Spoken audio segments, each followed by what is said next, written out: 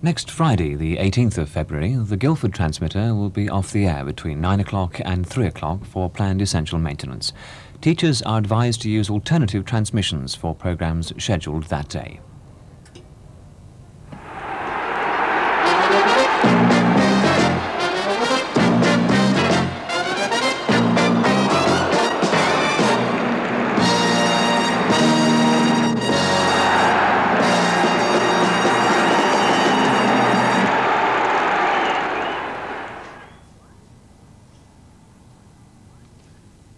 One,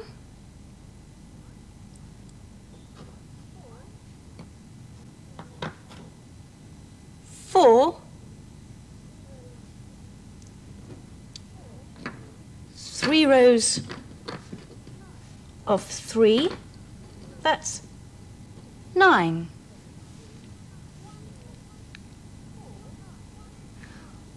One, 4, 9.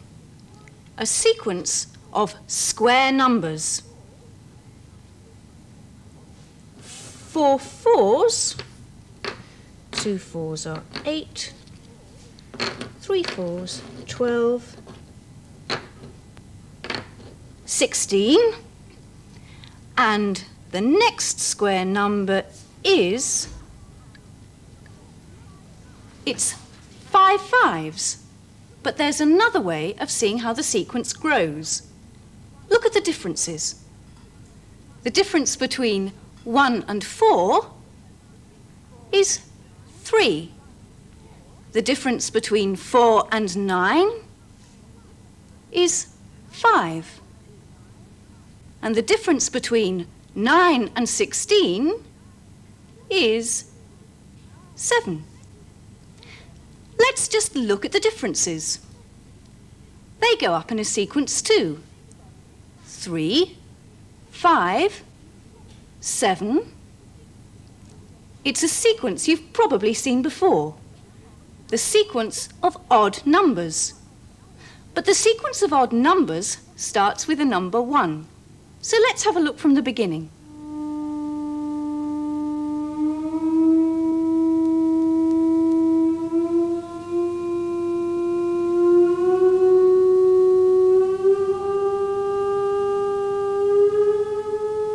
Now we'll add them together and watch out for the square numbers.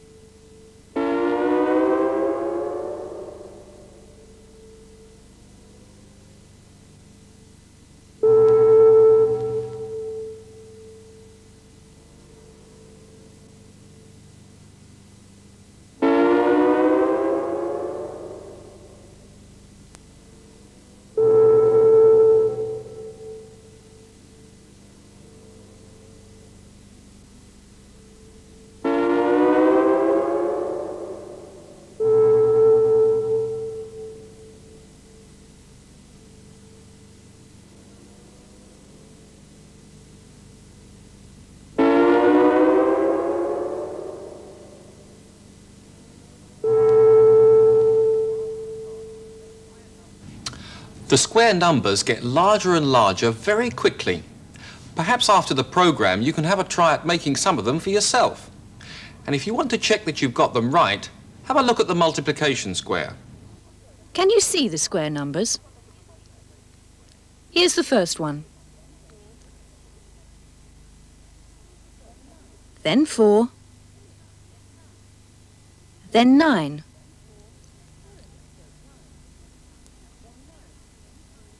They're in a straight line.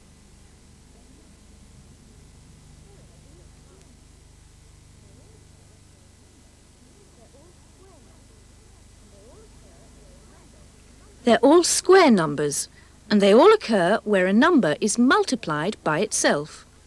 Look at the top corner again. 1 times 1 is 1. That's the first square number.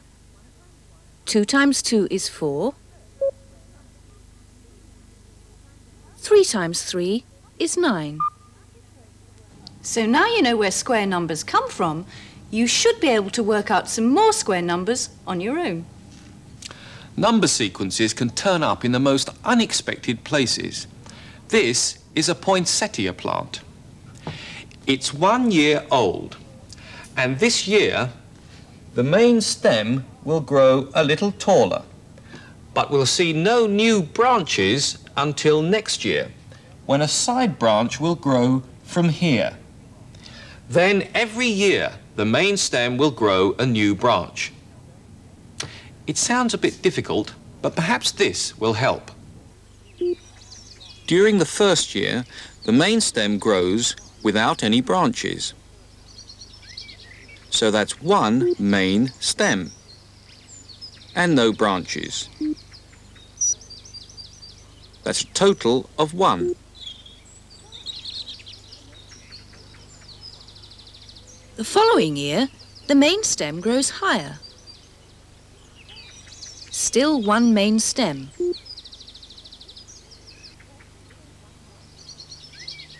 But this year, it also grows a branch. So that's 1 branch, a total of 2.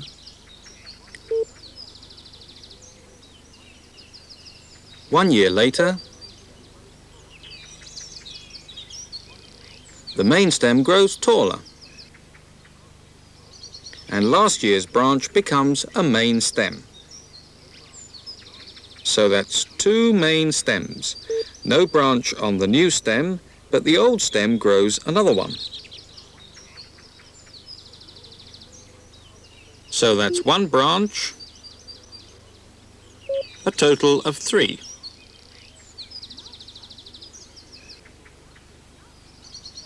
Now the plant's really beginning to grow. The new branch on the left becomes a main stem, although it won't have branches of its own until next year. That's 3 main stems. And the old stems on the right each grow a branch. 2 branches, a total of 5.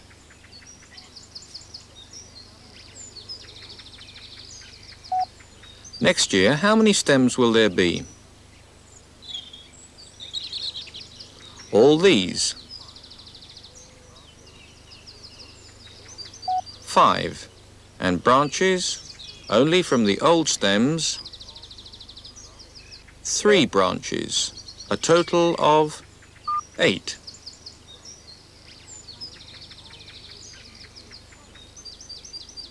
By the 6th year, it's getting difficult to follow. Here are the stems, the same as last year's total, 8. And branches, 1, 2, 3, 4, 5 branches. Total, 13. The total number of stems and branches every year goes up in a sequence. 1, 2, 3, 5, 8, 13. And perhaps you've spotted how to continue it. Any 2 numbers added together give you the next one. 1 plus 2 is 3. 2 plus 3 is 5.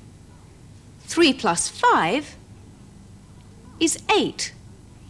5 plus 8 is 13. So the next number will be 8 plus 13, which is 21. This sequence is called a Fibonacci sequence, after the mathematician who first thought of it. This Nautilus shell doesn't look as though it has much to do with the Fibonacci sequence, but there is a connection. If you make squares out of the Fibonacci numbers and fit them together like this, you can make a rectangle that turns as it grows. Although the size of the rectangle changes, the shape stays almost exactly the same. And there's something else that's interesting about the rectangle. You can draw a special curve through the points where the squares meet.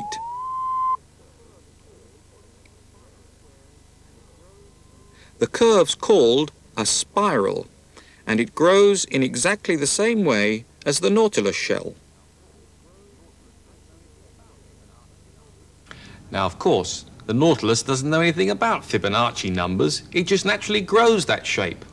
Here's something else that grows and grows. As I was going to St. Ives, I met a man with 7 wives. And every wife had 7 sacks. And every sack had 7 cats. And every cat had 7 kits. Kits, cats, sacks, wives. How many were going to St. Ives? Well, if you've ever been caught out by that story, you'll know that the answer is 1. All the rest were coming from St. Ives. But let's see how many there were coming from St. Ives. The man, that's 1, with 7 wives, that's 7. Each with 7 sacks, that's 7 times 7, which is 49. In each of those 49 sacks were 7 cats, that's 343. And each of those 343 cats had 7 kittens, that's 2,401 kittens altogether. These numbers form a sequence: 1, 7, 49, 343, 2,401. Each number is 7 times the one before. 7 ones are 7, 7 sevens are 49, 7 49s are 343, 7 343s are 2,401. There are many different sorts of sequences, and if you've got a calculator, you can make up some of your own. Now, you may have to experiment. Not all calculators work in the same way. On this one, if I press 2 and multiply twice and keep pressing the equal sign, I get 2, 4, 8, 16, 32, and so on. If I press 3, the numbers go up even quicker. 3, 9, 27, 81, 243, and so on. And now it's quiz time.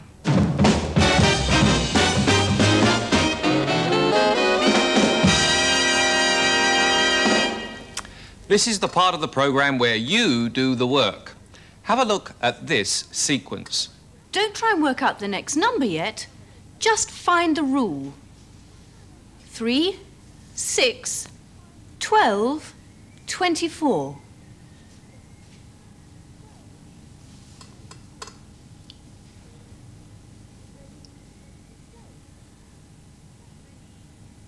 Ready, go.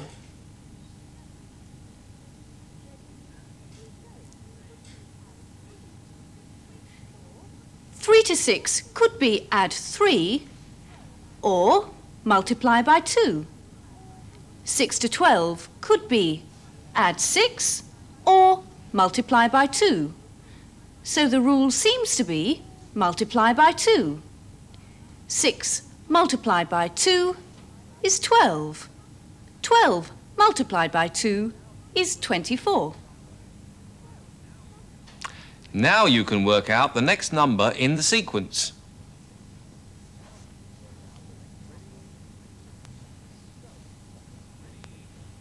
Ready, go.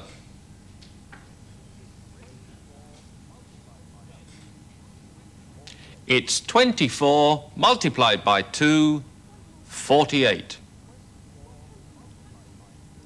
One more sequence. What comes next?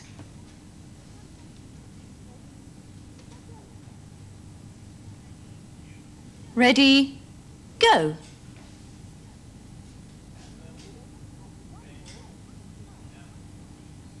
The rule is add one more each time.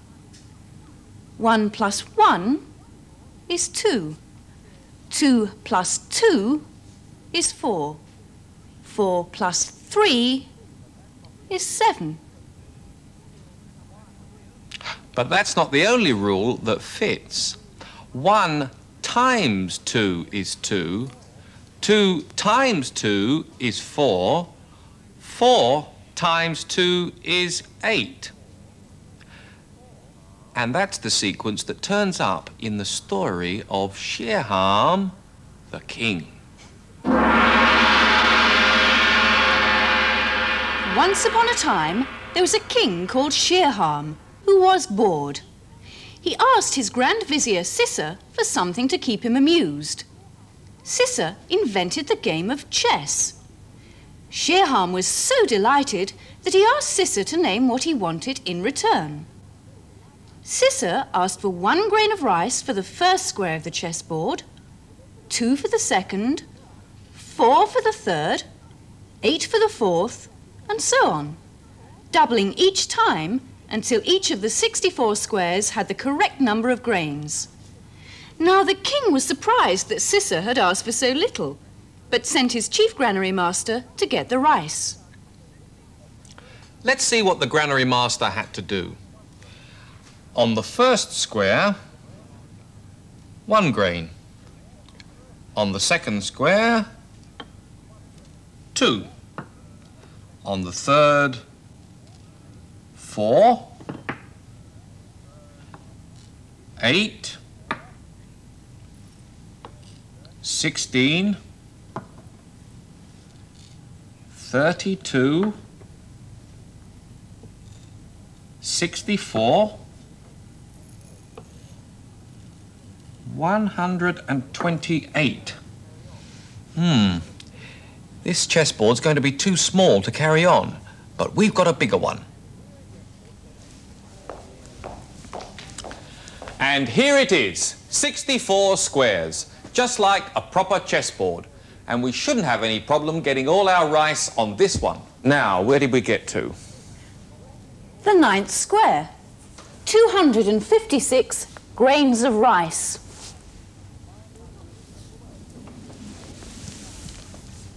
$512.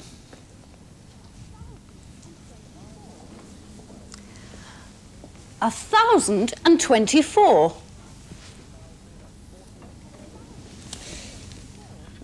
2,048. 4,096. 8,192. Over 16,000. Over 32,000. We're only at the beginning of the 3rd row, but already the piles of rice are looking, well, surprisingly large. Let's see what happens if we carry on. Over 65,000. Over 100,000. Over 250,000. Over 500,000. Over 1 million grains.